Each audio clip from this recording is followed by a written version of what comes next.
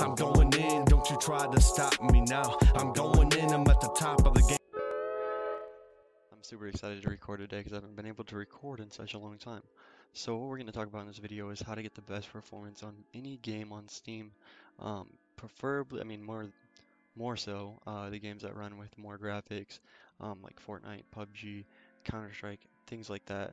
Things that are high process based and that need strong computers. So this is a Windows 7 computer. It's a Core i3, and I'm going to show you guys how to run games on a Core i3 CPU. It says 6 gigabytes of RAM, 64-bit operating system, which is Windows 7 Ultimate. We're going to go through the steps here on how to, again, get the best performance with your Core i3 CPU when you're playing games. So without further ado, I'm not going to go ahead and explain every single last bit of this. I'm going to just show you guys how to get the best performance. If you guys want detailed description, subscribe to me. I have other videos on this, tons of other videos on this, and I'll put some again in the description for you so you guys can go check them out. But I have tons of videos on this, like I said, so I'm not going to explain every single setting. Just know that, you know, I've tested them. Many people have tested them and they all work to, again, increase your FPS and make your computer run smoother when you have a low processing computer or a low process based computer like a Core i3, Core i5 even sometimes, depending on which one nowadays. They all run pretty slow when it comes to the newer games. So what we're going to want to do is just follow these steps. If you have any questions, post in the comment section, but we're going to go through them pretty fast, and I just want to make this video really concise and to the point, and I'm babbling on here, so I'm just going to go ahead and jump straight into it. So first things first, you want to start with your computer settings. In your computer, obviously you want it to run as fast as possible so it can do all the processes it needs to do while it's running the game. So the first thing you're going to want to do is click start, type in system configuration, click on this at the top, system configuration. You'll get this window. Now you're going to want to hit selective startup, load system services, check these two boxes, click boot, make sure you click advanced options, and click number of processors. Go to the highest number that you have, click on the highest number, click PCI lock, click OK, apply, and OK. It'll say exit without restart or restart. You're just going to want to click exit without restart. Actually, there's one more thing in that same menu. We'll go back and look. So go back to system configuration, go to startup, and make sure all these are unchecked. Make sure no programs are starting up with your computer. So untick all of these boxes, then click apply. Then we're going to go over to services, click manufacture. Then in manufacture, you're going to see all these ones that say Microsoft.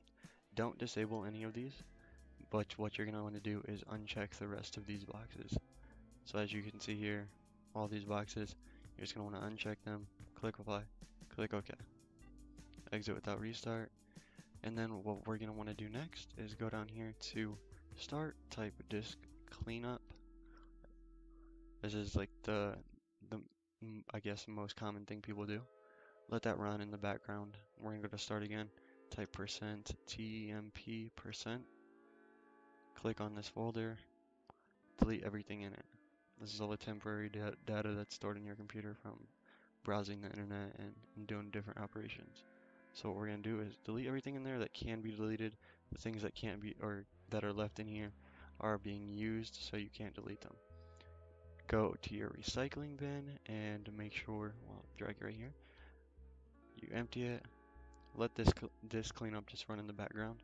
Then we're going to go to start again. Type disk defrag.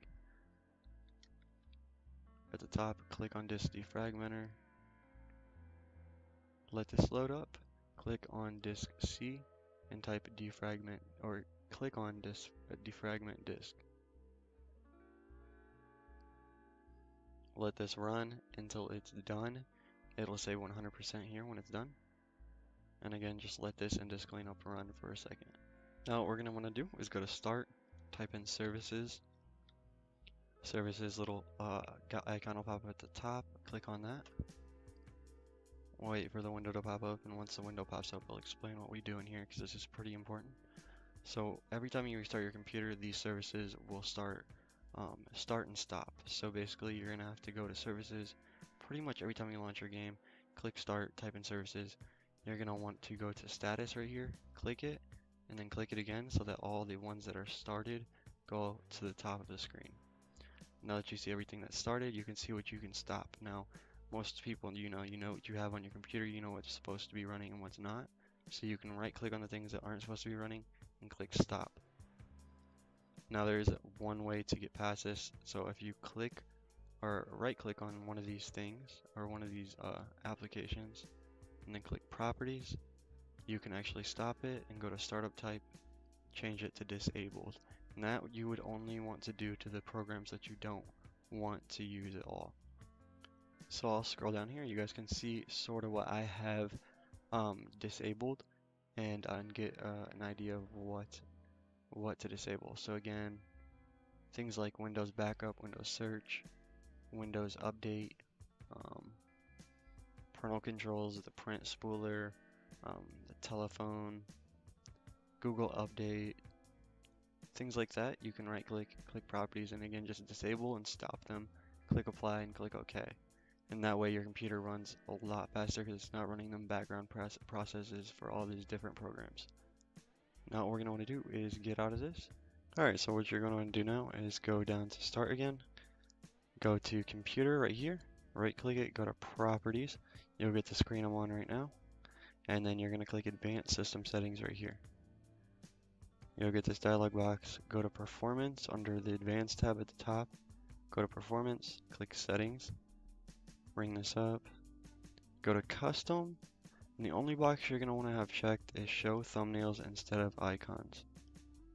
Once you do that, click apply, and then click OK, and we're done there as well. Now what we're going to want to do is go down to the taskbar, right click it, go to start task manager, let this screen show up, and then from here we're going to go to processes.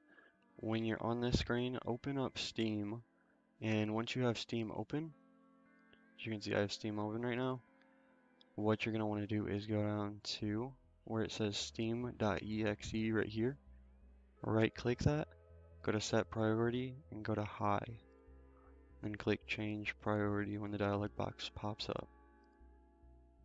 Once you do that, all you're going to want to do is exit out of this, and you can see my disk cleanup ran from earlier. So if you did run disk cleanup earlier, just tick all these boxes, click OK, delete files, we'll let that finish and it will go away by itself. Alright, so that's it for the computer side. We're going to go over to the Steam and actual game client side of performance. So I'm going to show you guys what settings to use for Steam and what settings to use for your game in order to get higher FPS and better performance. Alright, so something that we have to talk about as well is the video settings within your actual game. So what you're going to want to do, and I'll go ahead and close this right here. So what you're going to want to do is open up your game, of course, go to your video settings, wherever the settings menu is on that specific game. On Counter-Strike it says gear on the side, click it, go to video settings, and what we're going to want to do is change the aspect ratio to 4:3 if it's available. Click normal 4:3 aspect ratio, then set the resolution to the lowest resolution possible. Now what you're going to want to do is go to display mode, keep it in full screen when you're playing your game, and keep every other setting as far as like the shadow quality, the model and texture detail, effect detail, shader detail, keep this at the lowest setting as well. So all these, as you can see, are as low as possible. Keep multi-core rendering on. You're going to want to turn off anti-aliasing. Then we have, texture filtering mode. Keep that in the lowest setting as well. Make sure you disable vertical sync and motion blur, and then click apply. And that's basically all you do in your video settings for your game. So the video settings for your game, you're just going to replicate what I just did with whatever game you're using, and that's how you're going to get the best performance out of that game. Alright, so this will be for all of the games and the settings that you should use for the actual game in order to get better performance on the game. So what you're going to want to do is start Steam, go to library, go to games, go to the game that you want to improve performance on, and you're going to want to right click on the name of it. Once you right click it, go to properties at the bottom. You'll get this dialog box that pops up. What you're going to do here is untick both these boxes. Okay, so after you untick both these boxes, what we're going to want to do next is go over here to local files and click view integrity of game files. Once you click on that, this will load. It will take a second, so just let it load in the background while we continue the rest of this tutorial. Once it's done, it'll go away by itself. So it's just going to verify that all the game files work and that none of them have issues. And while that does, what we're going to want to do is go over here to General, go to Set Launch Options, and there's some launch options that work for almost every single game on Steam that you're going to want to use, and that's these ones right here. So if you look at my screen, we're going to want to use all the launch options from here over. And I'll put these in the description just to bring them up here so you guys can see them a little bit better. There, these launch options, nojoy takes away the joystick settings in the game. High sets it high priority, full screen keeps it full screen, it lets the game know that it's going into full screen before it launches. Tickrate 128 just makes it a higher bitrate game and content in general. But it doesn't, again, it doesn't change your FPS or, make it use more performance. Novid takes out the intro, so the beginning video of the game, like that video that plays before you get to the main menu. That's what novid does, it takes that out. No 3x, it basically takes out the 3D settings for the game.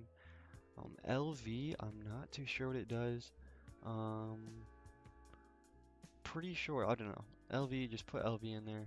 I'll think about it here in a second. And Matt Q mode 2 is just graphics modification that you use in, again, Steam games to help with performance. So this will take out a lot of the things that aren't needed as far as the graphics and allow for it to run a lot faster. So those are the launch options that you're going to want to use for your game. Alright, so make sure that you guys complete all the steps in this video in the same way that I did. Make sure that you're, using the same method and going through the steps in the same, I guess not the same order, but at least doing the same exact tasks. So all these tasks performed together combine for that good performance on again, a Core i3 processor. So if you guys want good performance, if you want your game to work as well as mine does, and I'll show you guys a clip of my gameplay here in a second to show you how well it runs. But if you want it to run, 50 to 60 FPS on a Core i3, then you're gonna have to do all these steps before launching your game. And again, all of these steps pretty much are solid. Like, you don't have to go in and change them multiple times. The things you're gonna want to do more than once, I would say, is, let's move this screen down a little bit, is the disk cleanup. So disk cleanup. This thing you're going to want to run several times throughout the week if you use your computer a lot. Also disk defrag. You're going to want to use this a few times throughout the week, depending on how much you use your computer. And those two things minimize the amount of space on your hard drive, get rid of cache that doesn't need to be on your computer, and cookies that are stored on your computer as well, and all the temporary files that are stored on your computer get deleted through this. So those are things that are important. And the last thing is the services. So in the services menu, these things that are started up, again, when you click status up here and you see what's started in the status column, making sure that you stop the tasks that you don't need to run is also a very essential step before you play your game. So this is something you're going to do and check before you play in general, because a lot of these things you stop, they'll start up by themselves again, or they'll start because you start using a different piece of software or for any reason. So check this, make sure that all these again services in here that are started are supposed to be started, and not iTunes and Adobe Reader updates and stuff like that. All that stuff can be stopped and disabled as I showed you guys earlier. So make sure you guys keep track of this, because again, those are very important steps into making your computer run as fast as possible. Again, that's basically it. If you guys have any questions, post in the comment section below.